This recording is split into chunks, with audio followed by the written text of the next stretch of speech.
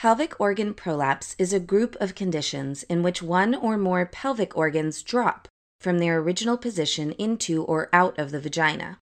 Normally, the pelvic organs are held in place by the pelvic floor muscles.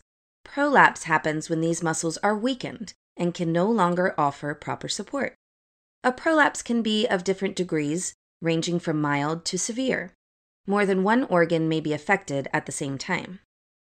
Most commonly, the pelvic floor muscles weaken as a result of pregnancy and childbirth, especially vaginal birth, but the impairment can also be caused by aging, obesity, previous pelvic surgeries, and conditions that increase abdominal pressure on a regular basis, such as chronic coughing or constipation.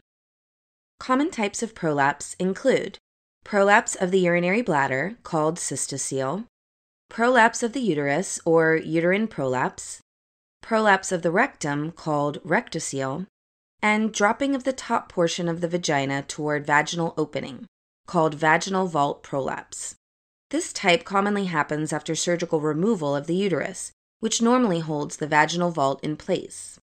A prolapse can be very uncomfortable and may cause pain or pressure in the pelvis or lower back.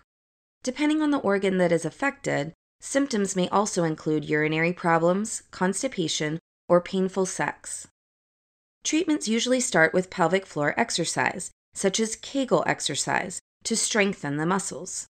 Biofeedback techniques may be used to help patients identify and squeeze the right muscles.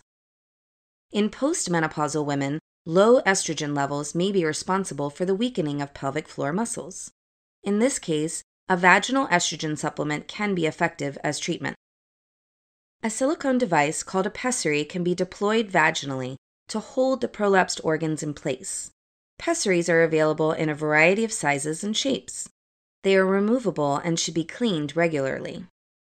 Surgeries may be performed to repair the tissue bulge, but recurrent prolapse is common after a surgery because it doesn't repair the underlying weakened muscles. There are several types of surgeries for different types of prolapse.